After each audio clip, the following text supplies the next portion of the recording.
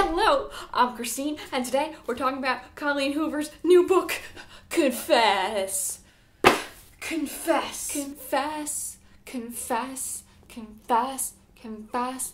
Confess to me. I don't think that's a song. As to be expected, I really enjoyed Confess. I don't know if you've been here for a while. I really enjoy Colleen Hoover's books. If you haven't read one yet, I really highly recommend them. They're new adult contemporary, so it's like early 20s and it's real life and the characters are so relatable and so easy to jump into. I started Confess not intentional. Like I wasn't gonna read it right now because I have other stuff that I should read immediately. I read the first page and then I was like, I have to read the next page, and then I had read 15 pages and then I was like, I need to read this book right now. I can't put this down now. That's how her books are. I was just like fell into Wonderland. You and I got lost in it. Life was never worse, but never better.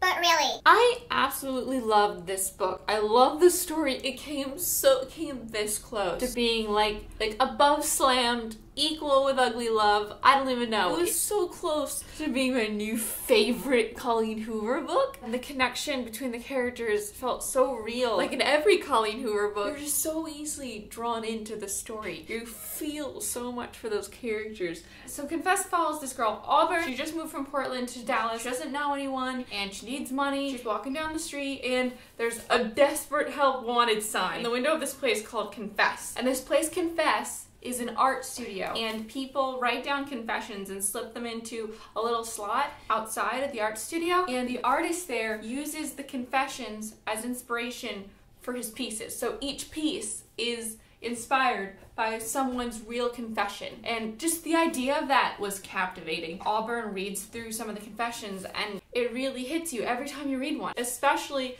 when you read one and you also get to see the piece of art. And I'm not gonna tell you anything else. It's really wonderful. I really enjoyed it. As I said before, I give this like a 94%. I flew through it, I couldn't stop reading, and I love the concept so much. That's all I can really say without spoiling you. I don't want to spoil anything. I went into this completely clueless, and I really enjoyed it. Now I'm gonna talk about the book in a little more detail. So bye people who haven't read it yet. Bye.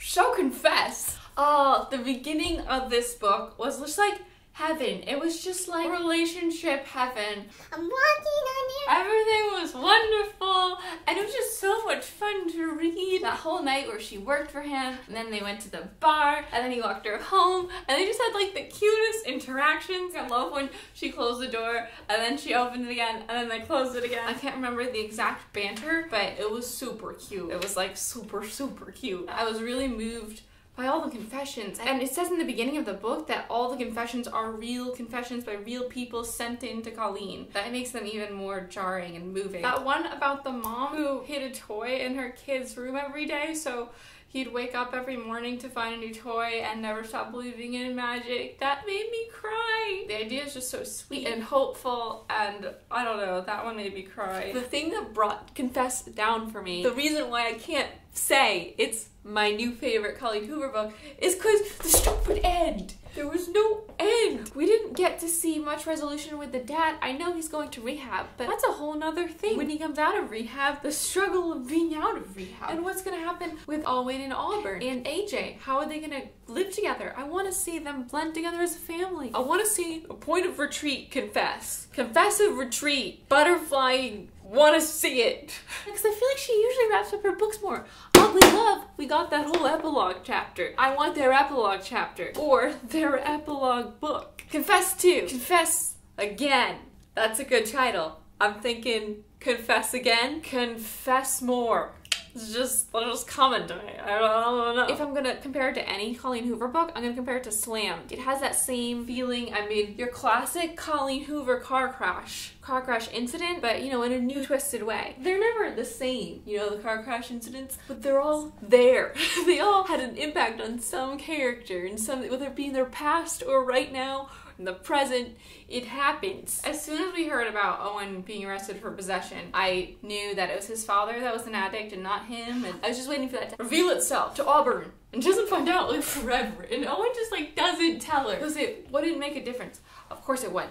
of course it would make a difference. But what I didn't see coming at all was Auburn being a mom. That was a complete turnaround for me. I just wasn't looking for it. I don't know. She mentions that Trey's her brother-in-law in one scene instead of calling him my dead boyfriend's brother. It's not like the idea didn't run through my mind. I just didn't think the story was going there. She got pregnant when she was a teenager. I just didn't see it. And the whole thing with the custody battle, this child was the last trace of Adam to this family, but also to Auburn. It was just really, really sad. I loved the chemistry with Owen. I loved their banter. I can't tell you how much I loved that scene where they went to the bar and he asked her to dance. She tells him no, and he goes, just give me 10 seconds. And if you still don't want to dance, we'll stop. When she was on the floor and she was counting the seconds. I loved that scene so much. Their connection felt so strong and it didn't feel fake or forced, you know, like sometimes it does in books because Colleen Hoover's so talented. Everything feels so real and genuine, also adorable and super romantic, and I just loved it so much.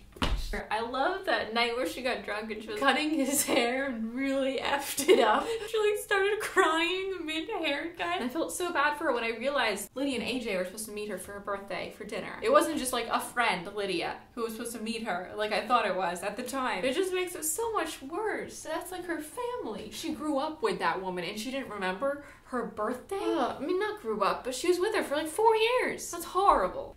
I can't believe Owen let Trey search the car. He couldn't even search the car without their permission.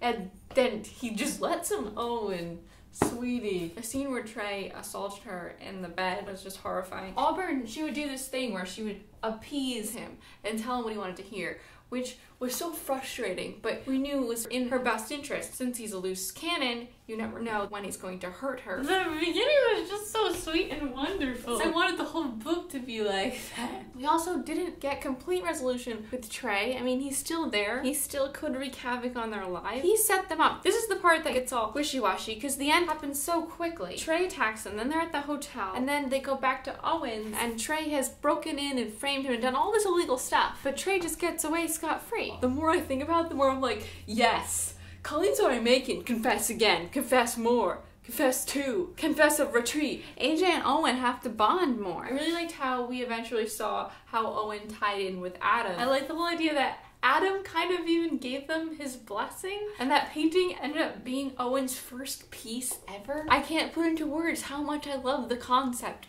of the art being based on a confession. I want to go to his gallery. I want to walk around that gallery and read the confessions and see the art. If your confession got turned into a painting, would you be too embarrassed to buy it? And totally have to buy it anyway. It doesn't matter. How lucky are you that he picked your confession, right? Am I right? Am I right? You can't. I'd love to hear your favorite parts, what you thought of the book, how you rank it amongst the Colleen Hoover books. Is it your favorite now? I'm Christine. Thanks for watching. I'll talk to you next time. Bye!